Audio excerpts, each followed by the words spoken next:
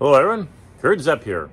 So I decided to make this quick little video on what to bring and how to get set up if you want to go off-site and do imaging, and also how to use this AISAIR Live feature. So I wanted to test it out recently, and with our astronomy club that I'm with, we have a public meetings every once in a while, and so I decided to bring this, and I was going to use the AISAIR, and I was going to use my little tablet like I normally do and just show pictures using the live feature. And it worked really well, but I had a couple issues that I was able to solve, and everything worked beautifully after that. Anyways, I'm Kurt Zapatello, and you're watching Ask Quest 1.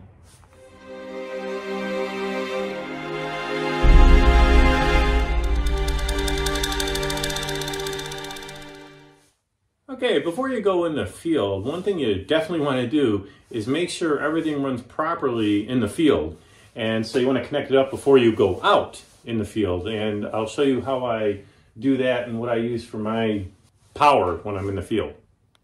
Okay, long ago I decided to get a little cooler that would house my battery. And I usually just store everything inside that. I actually cut a little hole in here that I can put the wires through so I can actually close it and keep it nice and containerized.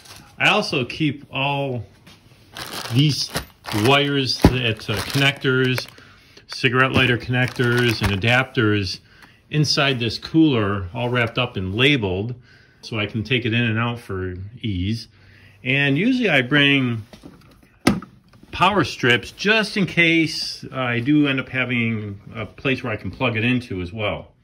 So since I do all this, you might ask, well, what kind of issues did I have that night? Well, the first issue was relatively simple, and I was able to fix it quite easily after about 15 minutes of trying to find out what the problem was. But it was actually this battery that did it. This battery right here is very old. It's over 5 years old. I shouldn't have been using it anyways, but I plugged it in to my Pegasus power box with an adapter. Adapter goes on to here, and then it plugs right into the power box. And it went on, but it didn't stay on. It kept clicking. So when I was testing it at home at first, I did a real quick test. I just tested it and made sure the light went on, and then I turned it off, and I said, oh, great, everything works. When I got to the field and really tried to use it, it was just, it went on like I just described, but then it was just clicking and clicking and kept clicking and made a clicking sound. So I thought, oh my God, was something broke with my brand new mount, the AM3? And turns out after I was hemming and hawing with it, I was able to, we had a power source, an outlet, that I was able to plug all the stuff into that, and everything worked perfectly, or at least that portion worked perfectly. So yeah, this battery, I'm going to give it the flip. It's no good. I'll do some proper recycling with it, take it to the battery shop or whatever. You'll notice I did have another battery in there, so because I knew this was old, so I purchased this battery like a couple months ago. I thought this would happen. I should have known. Well, for those of you that are wondering what all this gadget is, I actually made this. I went to a battery shop and they had these little attachments. So basically this screws into the terminals, and I can actually snap this in place, and then that snaps into the cigarette lighter. It makes that very secure, so you have one less thing to break off, so you don't have to clip the terminals on the battery. So anyways, that's what this is. I'm going to connect this up to that new battery that I was talking about. Okay, I'm happy to say everything's working perfectly. I'll show you how it's all connected up right now. So here's the new battery I have connected up to my little adapter, and it connects into this cord. This is the Pegasus Pocket Power Box cord, and I have it labeled too. I'd advise you to label all your connectors with a little label maker or something like that. And this Pegasus power box connects. Well, everything is connected up to that. So I got my AISAIR connected up to the power box. You can actually put dew heaters on the power box if you want. And my new AM3 is connected up to the power box, and it's working perfectly now. That light's on and there's no clicking. What happened before is with the old battery, this thing it was going on and off, and it was making this clicking sound. It kept going click, click, click, and I was very scared, thinking that, boy, I wonder what I did to my mount. But it turns out it was just that bad battery.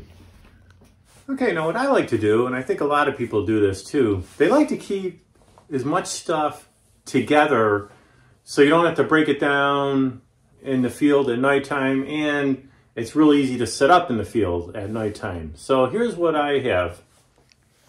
So I've got like a little Rubbermaid box, and I have the whole thing lined with some of this type of packing material, and I have more of it, another layer of bubble wrap to keep it upright.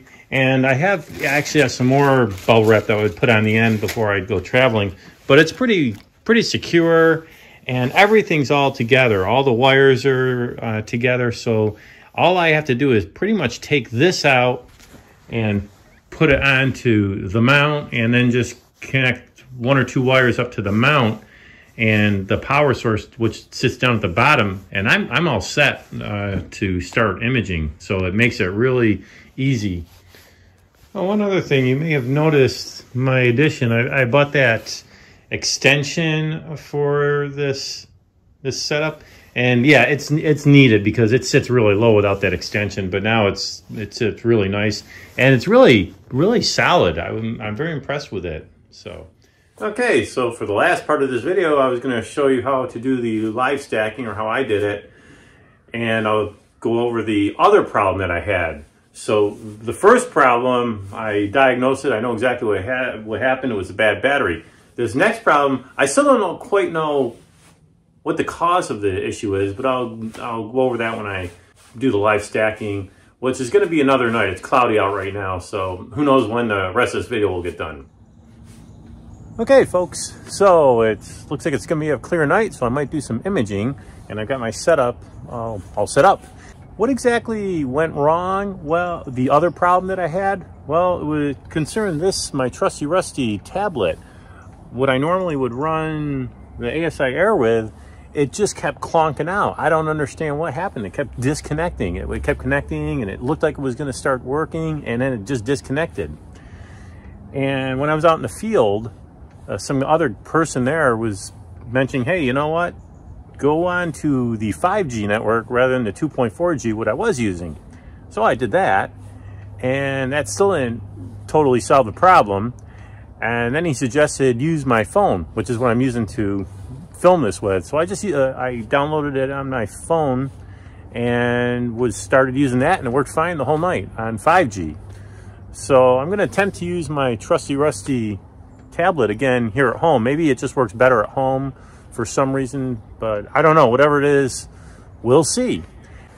Anyway, having said that, I'm going to do some normal imaging. I've been working on this project for another project for quite a while. I'm going to continue with that, and when I'm done with that project, when the moon starts coming up, I'll do a quick tutorial on doing the live stacking feature. Okay, folks. Well, I'm outside, and my tablet seems to be working fine, so I still don't know why it wasn't working in the field. Anyway, so I'm going to do a quick polar alignment like I normally do. If I was in the field just doing observing, the polar alignment wouldn't matter so much. I can do a real quick one, but I am going to be imaging tonight, or at least to start off with, so I'm going to do a pretty good polar alignment, or a decent one. And then after I'm done, then I'm going to do the quick little live view demo. Okay, see you later. Well, howdy, folks. I must really be wimping out these days. I'm going to do this whole thing from inside my house. So I've just got done with the Pacman Nebula. So now I'll just show you how to work the live view. I'll do one site. I'm going to do it from my house. My setup's right outside, and but yeah, I just don't want to go outside because it's really cold right now. Okay, so here I go.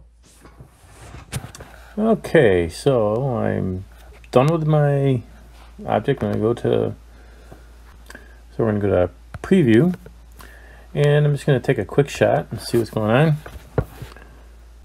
Okay, I'm still on the Pacman Nebula, but let me turn off guiding because I do not think well, actually I'll just leave guiding on, see what happens.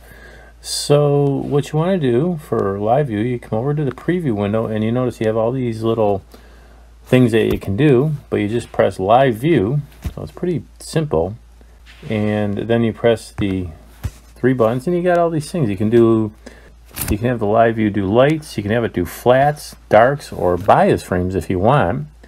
And then what it will do when it does the live view, it'll actually subtract the flats out while it's collecting, so you can do really good live view images if you want.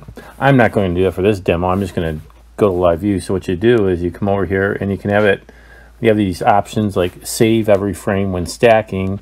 That means you can keep this live view data and you can actually do some processing afterwards.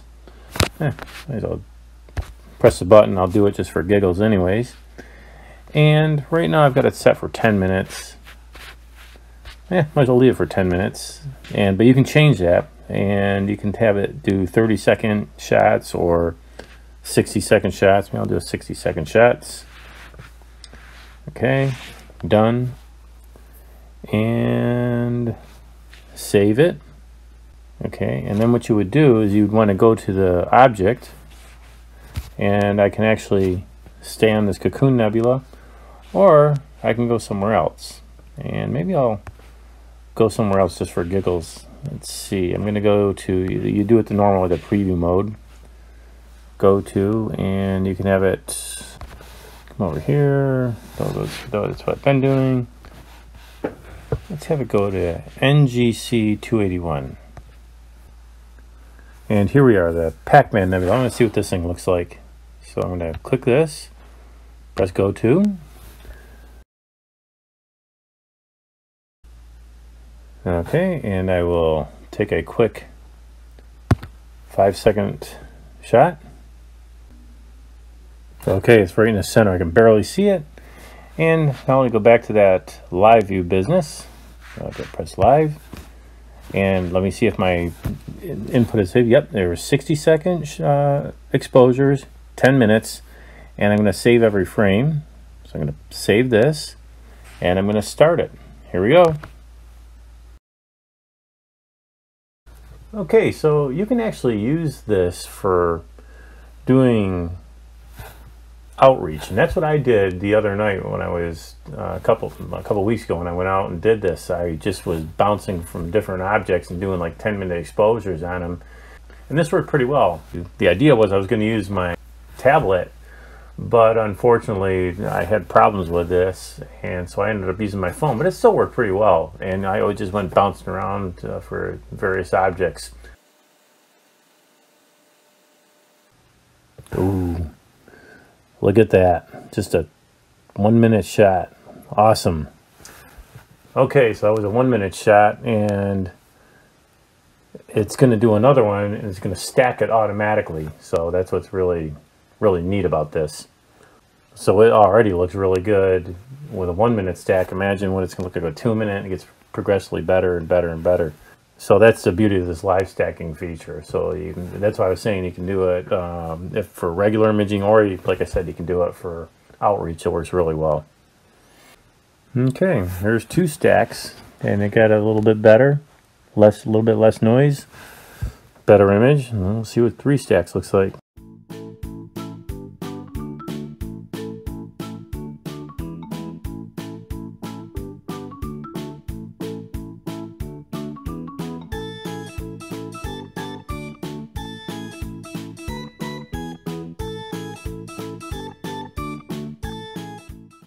Okay, folks, well, in my opinion, this image looks fantastic. It's unbelievable that it's only a 10-minute stacking. What's also really neat is I didn't take any flats or darks with this thing, so this is just collecting images in itself. So for outreach purposes, this is great. Anyways, I'll be back with some closing remarks in a minute. Okay, folks, thanks for tuning in to this somewhat disjointed video. My purpose was just to cover 3 main points. 1, make sure you test everything fully before you go into the field. Number 2, try to keep things together as much as possible so you can easily set it up and take it down in the evening. And number 3, this live stacking feature works really well. It works well if you want to collect images, because you can see how the image is progressing through the night, or if it's if you got some type of capturing difficulties. But it also works really well for outreach. I was able to successfully go to numerous different objects and show people what they look like right in the field. It was really worked quite well. Of course, I would have liked to have done it with my tablet, which was given a bigger field of view, but the phone worked fine. I still never really fully identified what the problem was with my tablet. Could be that's old too. I mean, that tablet's at least 5 years old, so might have been that. Anyways, thank you very much for tuning in, and we'll see you next time.